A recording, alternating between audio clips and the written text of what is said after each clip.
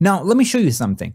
If you're looking at my parade and going, man, this is not that far from log, like, why aren't you maximizing your parade, your histogram, and like really push it? Let me show you something, right? So think of some of your favorite films. Let's just pull up Blade Runner. I'm going to pull this up right here. Look at where Blade Runner is sitting. Wasn't it one of the best looking movies you've ever seen? Look at where it sits on the scope. So let's just go and look at the next still. Look at where this sits. Look at where this sits. Even the daytime shots, look at where they're maxing out. So this, like, look at this.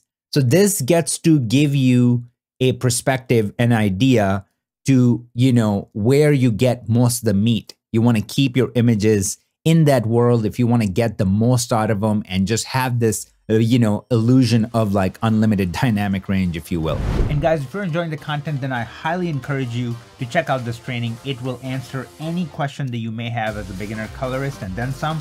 It also comes with tons of freebies, practice footage, power grades, and LUTs. Link is going to be in the description. And on that note, I will see you guys in the next video.